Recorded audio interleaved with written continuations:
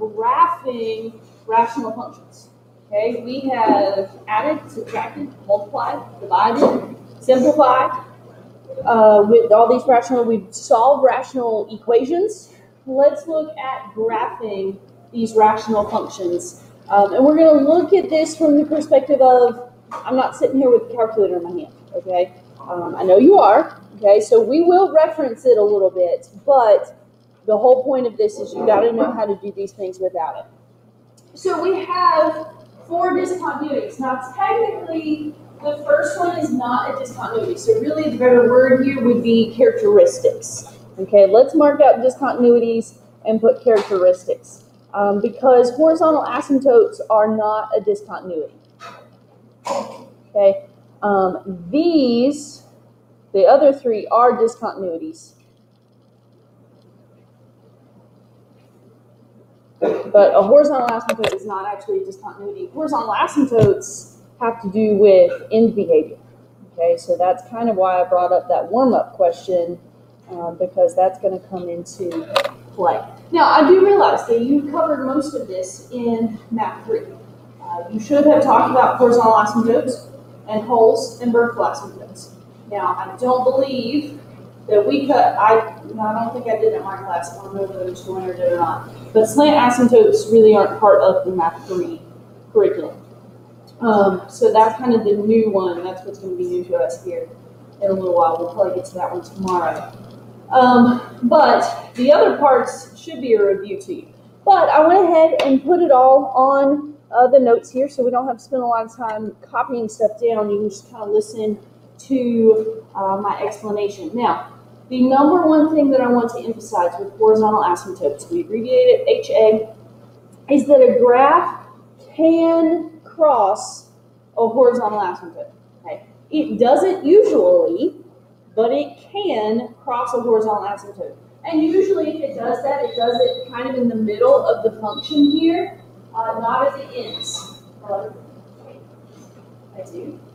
Okay. All right. Here is the worksheet. Okay. Because a horizontal asymptote has nothing to do with undefined values. Okay? Horizontal asymptote has nothing to do with undefined values.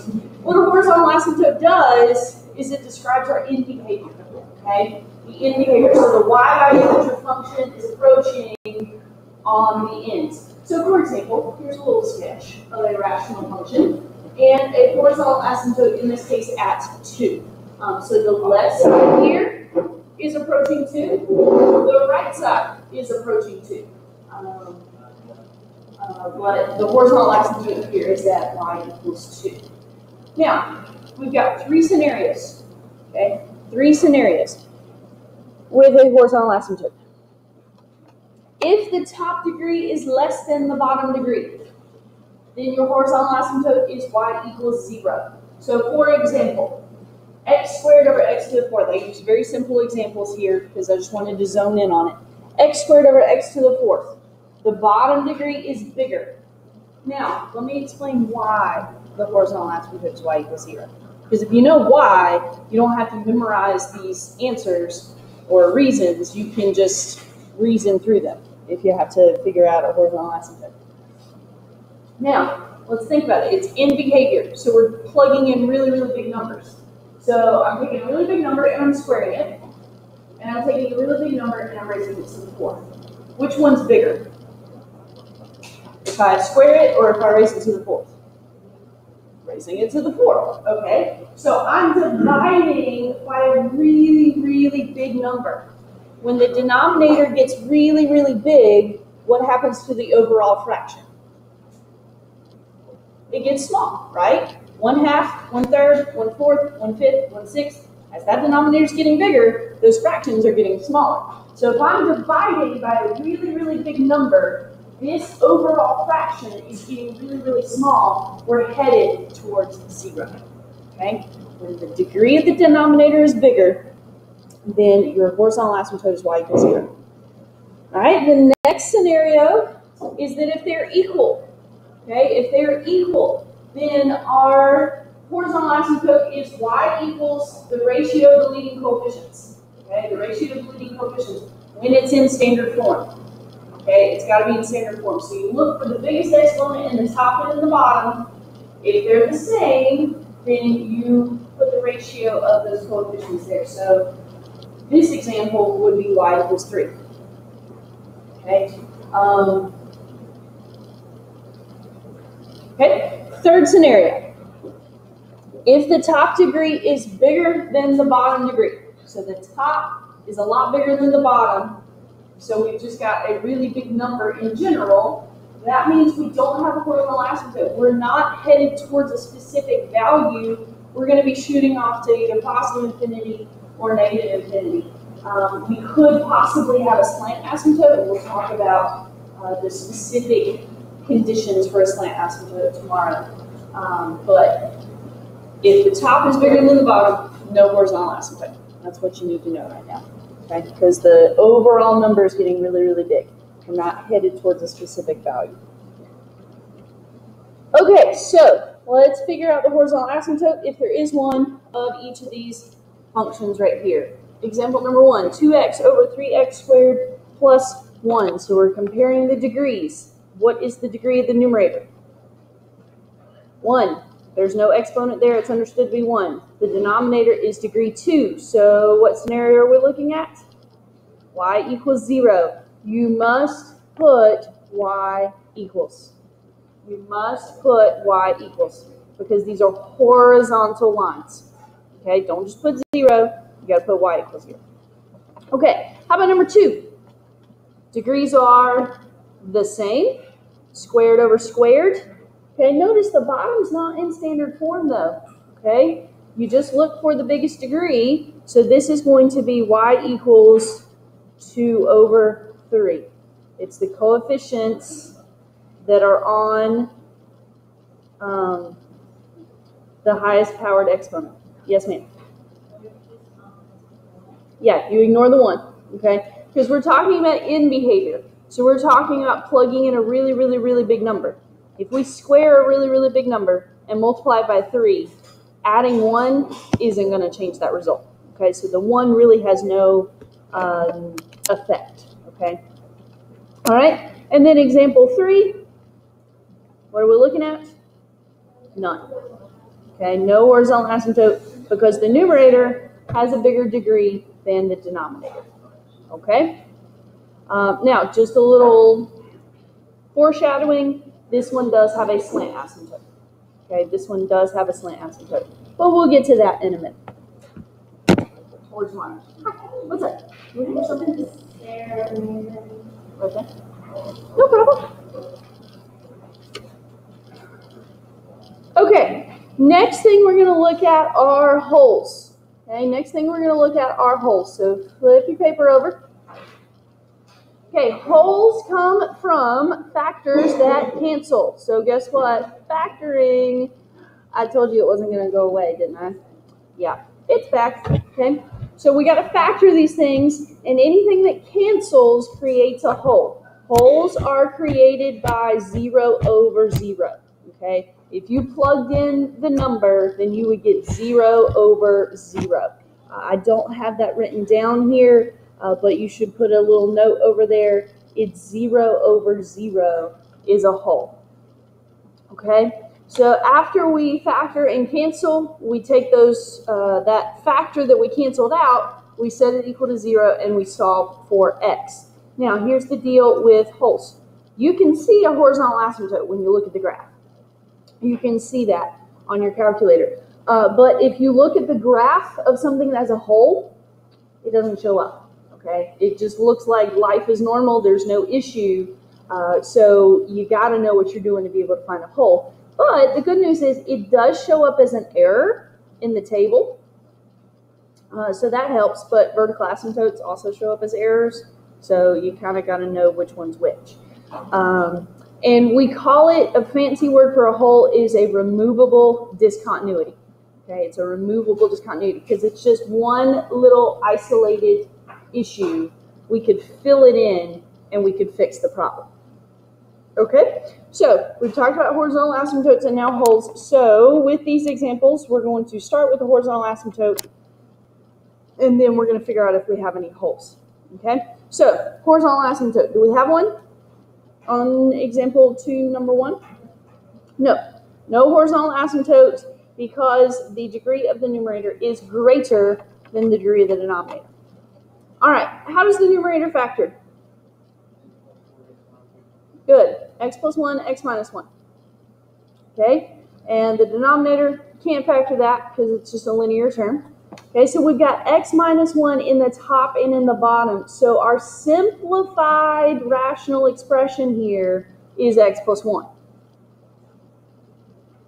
Now, for wholes, we take what we canceled and we set it equal to 0. We canceled x minus 1, so we set that equal to 0. So we get x equals 1, but I don't want just the x value.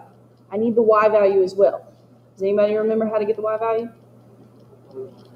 Plug it into what? We can't plug it into the original because if we plug in 1 into the original, we get 0 over 0. We plug it into the simplified part. So the simplified part is x plus 1, so 1 plus 1 is 2. 1, 2 is the location of our hole.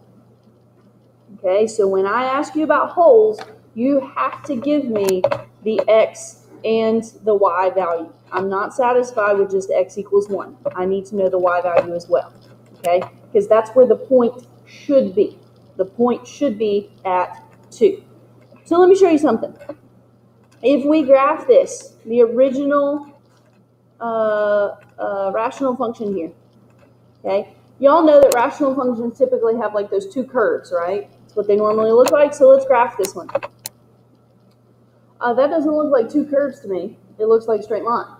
Well, that's because the simplified version, x plus 1, is what it really looks like, okay? It looks like, that looks like the line, x plus 1. Y-intercept of 1, slope of 1, okay? But if we look at the table, look at what happens at x equals 1. We have an error, and look at what its y value should be. We're counting by 1s here, so the y value should be 2. All right, the y value should be 2. Another way you can check this is you can plug in the original, and then you can plug in your simplified version, and you can go to the table. And all the y values should be the same, except where there was a hole. And you'll see the y value of the hole. Okay, little cheat there. Okay, let's look at example 2. Let's look at example 2. Horizontal asymptote, do we have one? Nope, we don't have one on this one either. No horizontal asymptote, degree of the numerator is greater than the degree of the denominator. Okay, so how do we factor that numerator?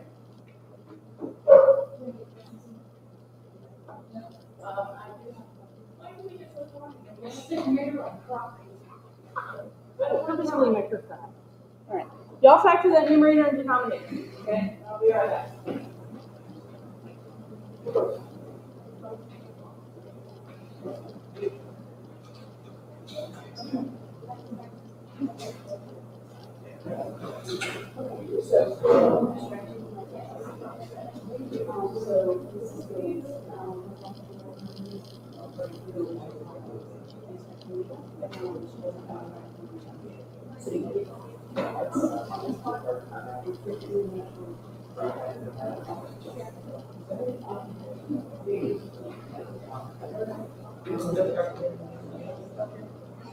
You can take it this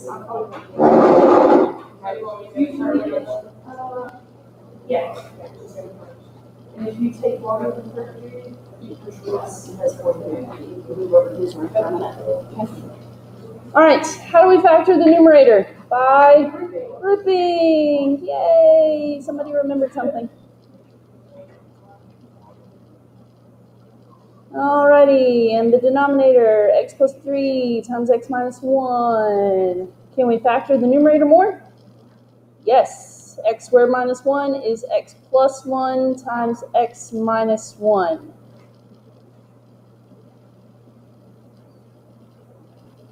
Okay, so the same factor that canceled in the previous problem cancels here, x minus 1.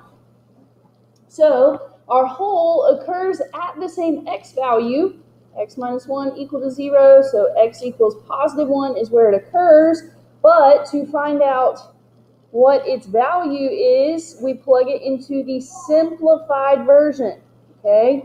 The simplified version of our function is x minus 6 times x plus 1 over x plus 3.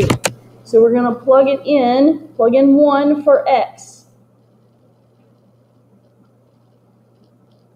So 1 minus 6 is negative 5, 1 plus 1 is 2, 1 plus 3 is 4, so we've got negative 10 over 4. Those are both divisible by 2, so negative 5 over 2. Our whole is at 1, negative 5 halves.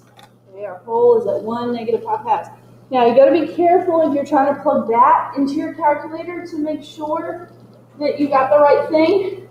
Make sure when you're plugging in the original, you put parentheses around the entire numerator, the entire denominator, okay, in your y1. And in y2, you need more than just these parentheses as well. You got to put a whole set of parentheses around the numerator, and then a set of parentheses around the denominator, okay? Or else it's not gonna work out, okay? So parentheses around the entire numerator, entire denominator, plus any little other parentheses you have. Okay, I'm not going to take the time to go through that one, but I think you can trust me on that. All right, so here's what I want you to do.